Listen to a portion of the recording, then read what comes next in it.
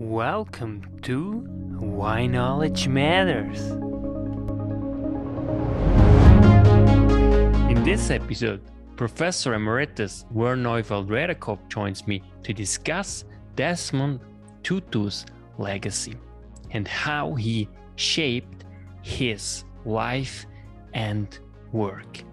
Enjoy. Welcome back, Vern. It's such a pleasure to have you. It's a pleasure for me too, Yannick. I think what you're doing with all of these interviews with a variety of people is really a good thing in terms of getting ideas out there and getting people to engage with one another. And I think the respectful way in which you go about engaging people is itself commendable and is in line with our today's topic. Absolutely. Thank you so much for your words, Vern. This really means a lot to me. And today, really, this is really to honor a legacy and someone who also is dear to you.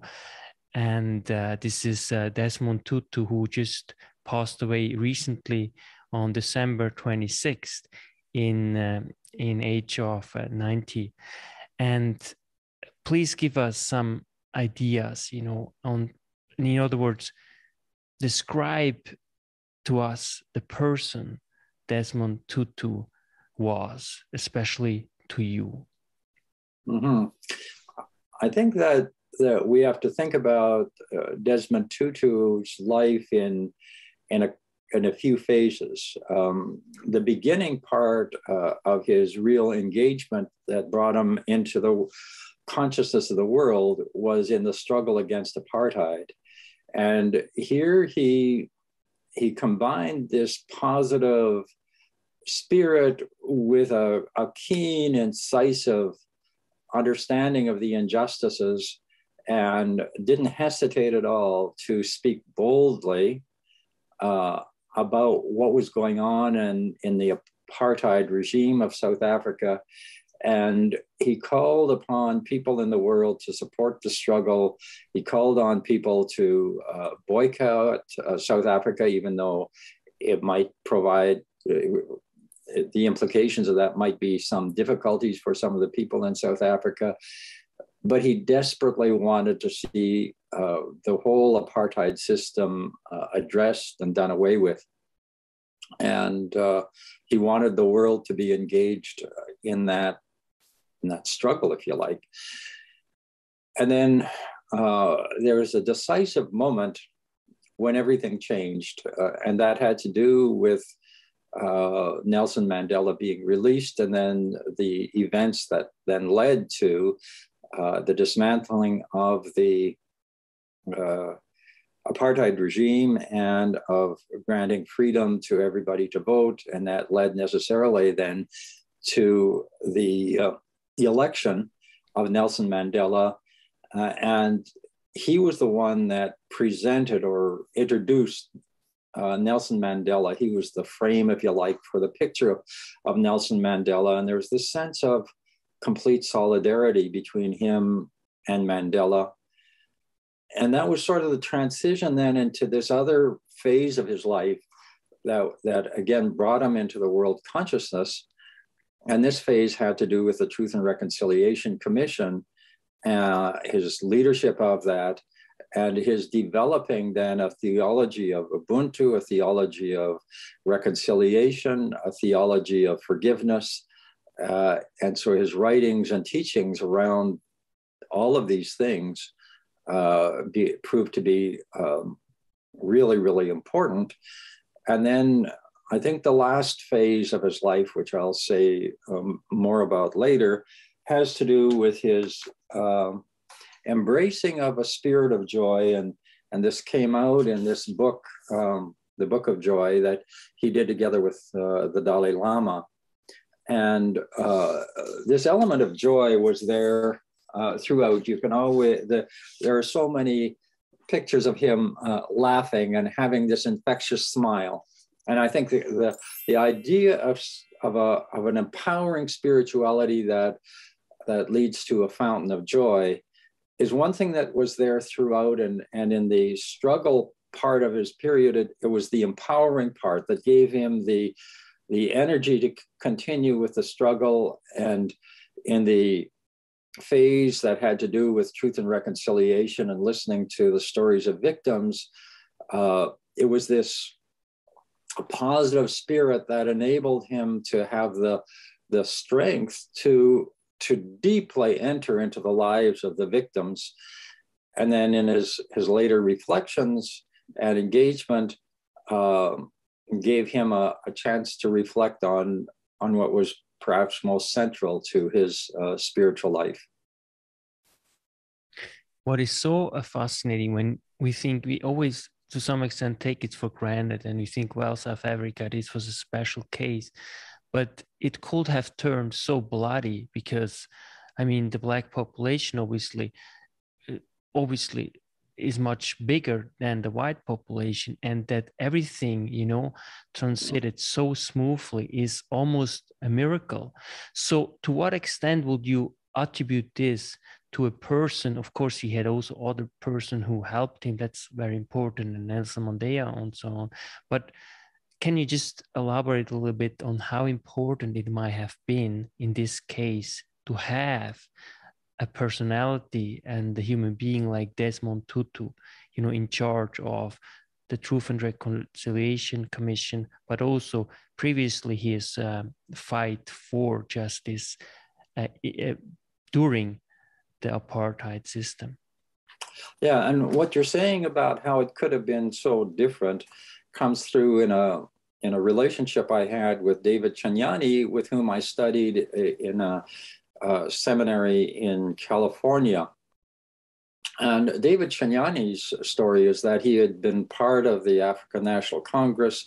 At a certain point, he got tired of killing people, and he was an embittered individual in Congo, and he was standing on the street kind of disappointed that he couldn't meet somebody, and this Black woman from the United States gave him a Gospel of John, and he was angry about it. He eventually read it. Long and short of it is he turned his life around and decided he didn't want to kill anymore, and came to Canada and then to the United States. And when he was in the United States, the people of the African National Congress came to him and said, well, after the Civil War, it wasn't if there's going to be a civil war, they were saying, after the Civil War, could you be part of our negotiating team, because we'd like a peace-oriented person to be part of our team at that point. And I think this mentality in the 1980s, this expectation that there would for sure be an absolute bloodbath and a brutal civil war, there was a sense that that was the trajectory of South Africa. So when you say things could have gone so differently, that was the likely thing that could have happened. And I think the strength of leadership of people like Desmond Tutu, who worked in the civil society and church and in the arena of public protest and mobilizing people to fight against the injustice and to do so in a nonviolent way, played an important role. And then his leadership at the time of the transition and his empowering role for the tremendous work of Nelson Mandela, who, when he left Robben Island, and then as he prepared for the new reality, what set him apart really was his willingness to, first of all, engage the other. When Nelson Mandela was on Robben Island, he made friends with the jailers. He read Afrikaner novels and engaged in an indwelling of the Afrikaner reality. And so he was able to do symbolic things that showed that his heart was big enough to include white South Africans in the new regime. And this was really a critical part of what happened. And it was like Mandela was living and acting this work of forgiveness, which was so consistent with what Desmond Tutu was both saying and enacting himself.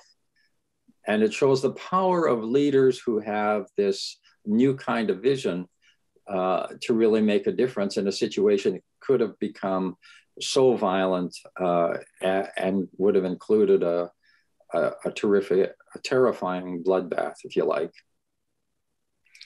For what do you remember Desmond Tutu most? I think his graciousness, his willingness to be open to anybody, his sense of reality, because he was even willing to name his own vulnerability to try to seek attention and have a mimetic desire, say, for a lot of recognition. You have to listen very carefully to hear this in him, but he had this self-awareness. It's not like he put himself on a pedestal and said, well, I'm above all of that. He knew himself well enough to know that there are things about that he appreciated, and yet he was able to not let that be the driving force behind what he did. He did not do what he did to get attention for himself. It came out of this really deep humanity. And I think it was him living out what he was talking about. And there's a quote in this book here, Reconciliation, Restoring Justice, by Don DeGrucci, that indicates this aspect of him. So I'll just read this little quote because it emphasizes this dimension.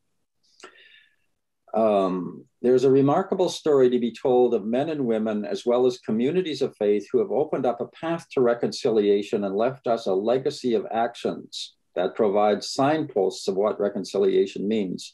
Their actions undoubtedly speak louder than words, but words rightly chosen have their own power. Reconciliation is something that occurs through the interplay of speech, listening, and action, motivated by hope and love. The way, and this is emphasized here in italics, the way in which we speak with and listen to the alienated other is already an action that makes reconciliation a possibility. Desmond Tutu demonstrated this connection vividly, which is why his account of the TRC, of which he was chair, entitled No Future Without Forgiveness, carries weight, transforming traditional words into something fresh and revolutionary. Even those who may challenge his interpretation of events, reject his faith claims, and remain skeptical of his optimism cannot deny the integrity of his witness, born out of the struggle for justice, sustained by a profound spirituality. So, it was the way in which he listened, and the way in which he made himself vulnerable, and the way he allowed himself to express his emotions that sort of set him apart. Desmond Tutu also wrote the foreword to your book, From Violence to Blessings. How did you come to know Desmond Tutu?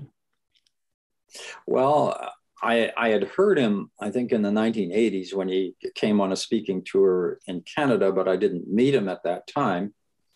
And I guess what I could say leading up to that is that there's this idea of Ubuntu. And I have here this African carving.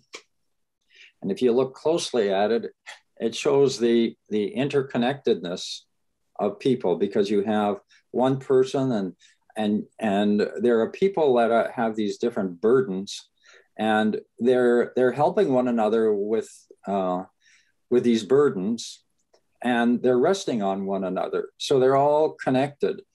So one helps me with my burden, and I help the next person, maybe another person, with their burden. And so in keeping with this concept of interconnectedness,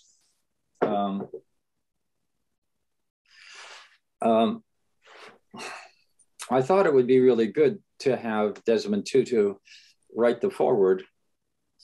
And I had been called in a special way to engage with the Canadian Armed Forces, and particularly military chaplaincy.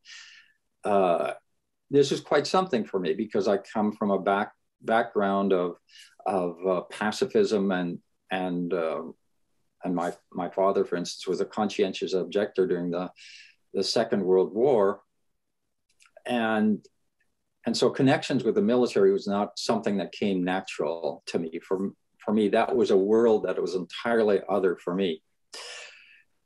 But I got this call from Tim Main-Donald, who was a military chaplain, who wanted to talk to me about reconciliation, and we developed a really good friendship. Tim Main-Donald then became Chaplain General of the Canadian Armed Forces, and he engaged me then to lead a retreat with all of the chaplains to further the ideas of reconciliation in the theater of war, which was his vision. It turns out that Tim Main-Donald became good friends of the Chaplain General of the South African Armed Forces. All of this was taking place in the late 90s and into the early 2000s. My book came out in 2002, so that gives you a sense of this. And as I talked with Tim Main-Donald about this, he said, well, why don't you send me the manuscript and I'll pass it on to my buddy, who is the Chaplain General of the South African Forces. He is a friend of Desmond Tutu, and maybe if he asks to have this forward written, it might get somewhere. So that's what we did. And time went by, and each time I wanted to find out how things were with regard to this forward, I'd call Tim Main-Donald's office, and his staff would contact the office of the Chaplain General in South Africa, and they would make contact with Desmond Tutu. At a certain point, I said, you know, this is a little cumbersome. Why don't you just give me the coordinates of the staff of Desmond Tutu, and I can contact them directly. And I got these messages back. Desmond Tutu has not said yes, but he hasn't said no. And that continued to give me hope. And finally, I got the word that said, he will do it, but he wanted me to ghostwrite a foreword so that he wouldn't have to start from scratch. So what I did is I got 7 books out of the library at St. Paul University, and I really got into the world of Desmond Tutu. And I wrote the foreword that he would sign off on. I drafted it, which he did. And he made some changes, which indicates that he really looked at this carefully and he owned what was written. So coming out of that indwelling of his word, here we have this twofold thing, which shows it enacts this matter of Ubuntu, that our lives are intertwined. And if we listen carefully, we can get into the world of one another and we can give affirmation. And so his engagement with me was empowering. It certainly helped to get people to take my book seriously, to have him write the foreword. But at the same time, our lives were intertwined in that I engaged his life and he was willing to embrace, foster this. So with that in mind, I'll read you some parts of the foreword that show this coming together of worlds. So this is the beginning. Throughout my life, I have come to know violence well, not only in my native South Africa, where oppressive laws and brutal practices scarred generations, but also in Jerusalem, Addis Ababa, Biafra, and Belfast. I have felt the imminence of violence in the air. What Vern Neufeld Redekop describes in this book as violence, I have known about in all its forms. Now he brings to the table of those wishing to diminish the power of violence in this world a conceptual framework that helps us to name with greater precision the dynamics of hurtful actions, policies, and impulses. Nor am I a stranger to blessing as the result of reconciliation processes. Blessing, as Redekop uses the word, has a close family resemblance to the concept of Ubuntu, which guided many of us through the taxing days of the Truth and Reconciliation Commission. Ubuntu speaks of the essence of being human. It includes qualities of generosity, hospitality, friendliness, caring, and compassion. It expresses the fact that humanity is shared and that through our human connectedness, we find our identities. People with Ubuntu feel good about the well-being and success of others. There is a reciprocal mimetic quality to Ubuntu, and that the Ubuntu of one is replicated in another, which in turn adds to the Ubuntu of the first. There is a communal aspect to Ubuntu in that it contributes to social good. When Redekop introduces the idea of a mimetic structure of blessing infusing a relational system, he is in effect talking about the increase of Ubuntu within a community. All this is to say that good theory helps us better understand and communicate key aspects of our own worldview. And then he says, particular aspects of this book resonate with the South African experience. Anger, revenge, hatred, and aggressive competitiveness cannot destroy Ubuntu. These words show the link between emotions and violence. As I chaired the Truth and Reconciliation Commission of South Africa, the most painful and agonizing emotions were powerfully expressed as people talked of the effect of torture, rape, and killing. To Redekop's credit, he does not shy away from the emotional dimensions of violence. In fact, the pages that follow help us see the links at both the biological and experiential levels.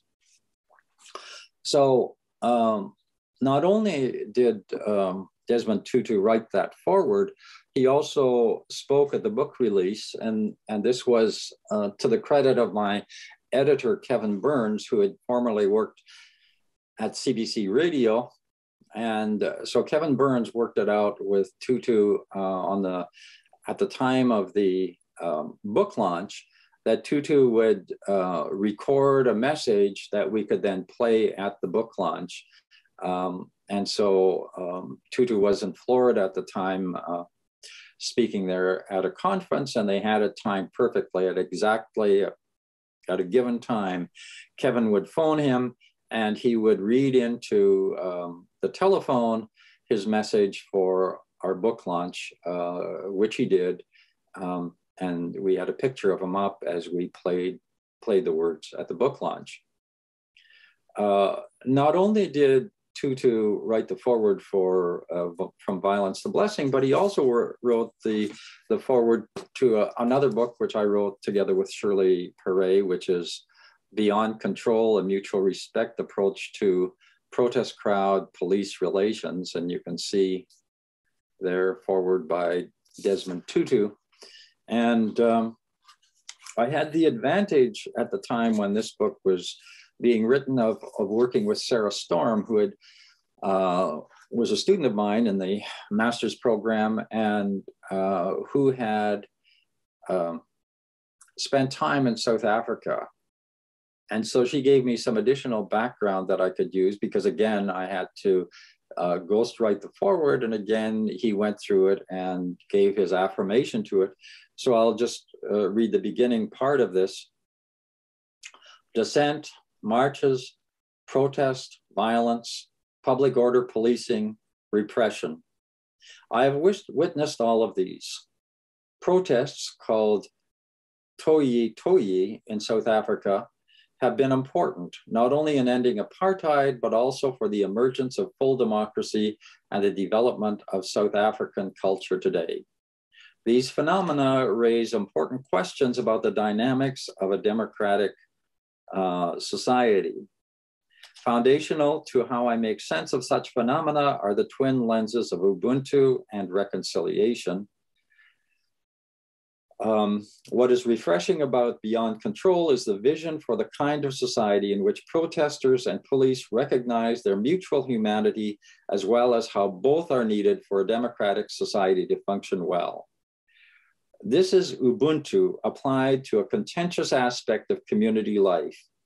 Police and protesters are indeed connected. Governments as targets of protest, bystanders who watch, and media who cover these events are all part of a web of relational systems centered on protest crowd activities. In the mutual respect paradigm and case study of the seminars in Ottawa, there are promises of the possibility of reconciliation in the wake of mutual hurt. There is something magical in face-to-face encounters that take place in a safe environment. I saw this again and again during the Truth and Reconciliation Commission. Those who lost loved ones at the hands of repressive police could open their hearts to forgiveness of the very people who had hurt them profoundly. Not that there is a formula, nor that it happens easily, but seeing the humanity and the heartfelt witness of the other has a profound impact. Protesters and police who have confronted one another through the violent actions of batons, tear gas, rocks, and Molotov cocktails have their own truths of how they experience the event. When Redekop and Paré recount the story of protesters who suffered tear gas at the Quebec Summit of the Americas and exchanged their truths with those police who launched the tear gas, I can well imagine the redeeming impact of their mutual insights into the lives of each other. And so again, there's this coming together of Tutu's profound understandings and his willingness to publicly, through the foreword of this book, show the interconnections between that and the concepts that were developed. And you can see a certain resonance then in the work that I was doing with protesters and police and the spirit in which I was doing that and how it resonated with what Desmond Tutu stood for and what he had been working on. So he undoubtedly influenced your life and work. Is this fair to say? Oh, yes, really, really definitely. And I think it reinforced aspects of my own growth and trajectory, and included, I think at the heart of that is this sense that our lives are really caught up with one another, and who we are is really connected to those around us, and that the best in this is that when my well-being is closely tied to the well-being of the other, so that I delight, I feel stronger, I feel growth, I feel a sense of joy as I see someone else flourish. And I think that what he does, he not only recounts the traditional teachings of Ubuntu that come out of his African roots, but by living them as he did, by living these concepts and by thinking and reflecting about them, he made them come alive in a new way. And you could sort of see the same pattern in Jesus. His Aramaic name was Yeshua. What Yeshua did is he reflected on the Torah and brought forward the essence of the Torah in a new way, and he lived it and taught it in a new way that opened up new possibilities. And in a sense, that's sort of what Tutu was doing with this concept of Ubuntu. And that very concept of being delighted in the well-being of the other flies in the face of the self-interested meme, if you like, that has infused Western culture. So our economic system is based on self-interest. We have to do things for ourselves and get ourselves and our own group ahead at the expense of others. And in international relations and in politics, we've had this idea of self-interest. You do everything to make you and your own group as important as possible. And Ubuntu is just the opposite of this. It says the essence of who we are as humanity and what brings us joy and satisfaction and growth and wholeness and actualization is much more in the embrace of the other and in the delight in seeing others prosper, heal, and move ahead. Concept that I developed as mimetic structures of blessing. And I think for any of these key concepts, it's really good to look at them from different perspectives and with different theoretical frameworks. And what came through in the foreword, which Desmond Tutu acknowledged and embraced, was that my concept of mimetic structures of blessing is really just another way of looking at what he was developing with his concept and theology of Ubuntu. Your last words to Desmond Tutu.